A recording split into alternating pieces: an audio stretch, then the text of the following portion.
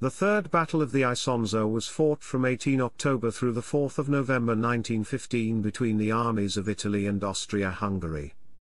Chapter 1, Background. This battle was a part of World War I.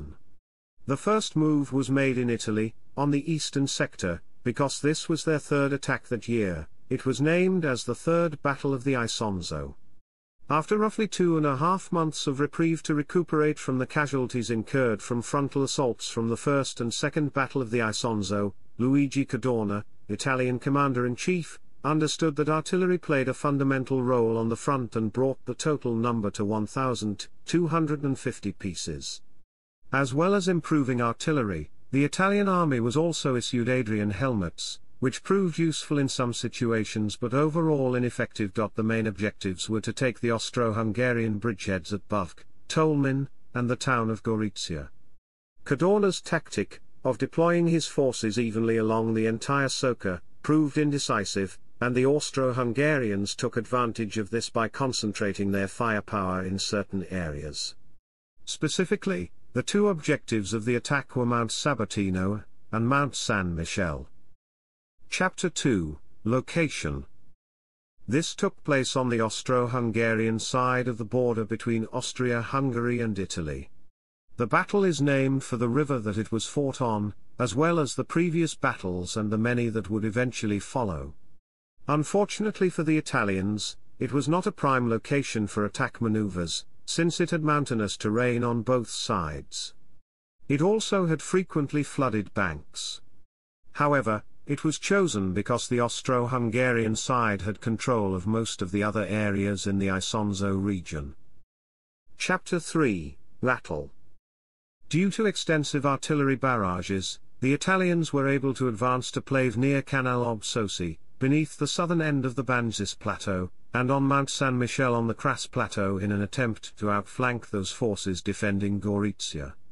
The plateau near San Michele was the scene of heavy attacks and counterattacks involving the Italian Third Army, and Austro-Hungarian reinforcements from the Eastern and Balkan fronts under the command of Svetozar Borojevic. Both sides suffered heavy casualties. Thanks to the low profile held by Borojevic's forces, the Austro-Hungarians were able to hold their positions despite heavy casualties, which were dwarfed by those of the Italian army. This battle proved Borojevic's tactical brilliance despite the limited scope of the front. The lull in action lasted barely 2 weeks, at which time the Italian offensive started anew. The Italians made some progress before they were eventually forced back by the Austro-Hungarians.